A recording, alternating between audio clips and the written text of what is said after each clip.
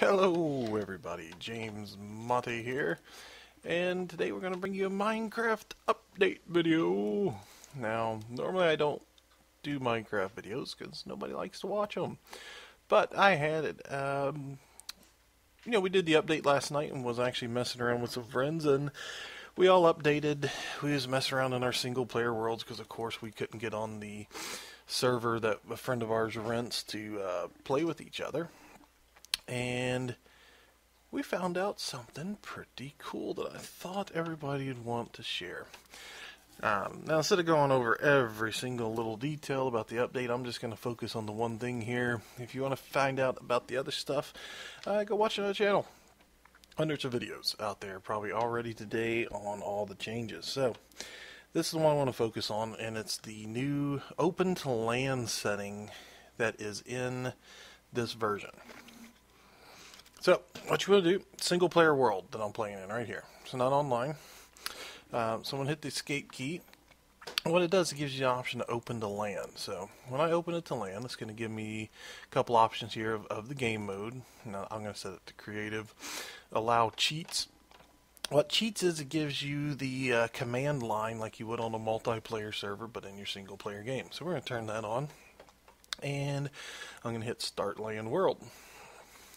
Now I have my little notifications off here, so I'll turn those on. So you'll see down here, it gives you local game hosted on. It gives you an IP address.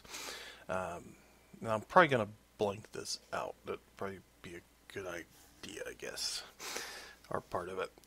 So anyway, it gives you an IP address down here.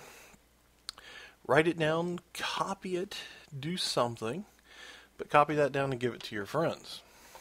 Now what your friends can do with it, now I'm going to back out of the game. Normally you wouldn't do this. You would want to stay in and just give your friends that. So I'm going to save and quit the title. So what they would do is go in to multiplayer. Now see, it's searching for LAN worlds. But what they want to do is add the server. And in the server address, type in that IP address that it gave you. Click done. And what it's going to do, it's going to give them the option to join your single player world on your computer. Just kind of like what they do with the Xbox now, with the Xbox Live version of the game. You can have up to 8 friends join you in your single player world via LAN and not have to have a server rented. Now, it is one little drawback to it is whoever's hosting the game is specific to them. So if they leave, the game's over.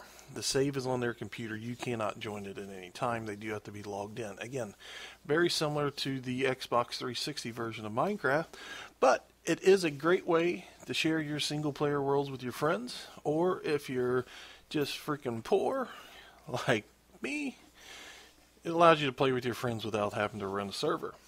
So hopefully that'll help everybody out. Give you something fun to do with your friends on Minecraft. I know it's that's pretty cool. I think it's awesome. The update's great.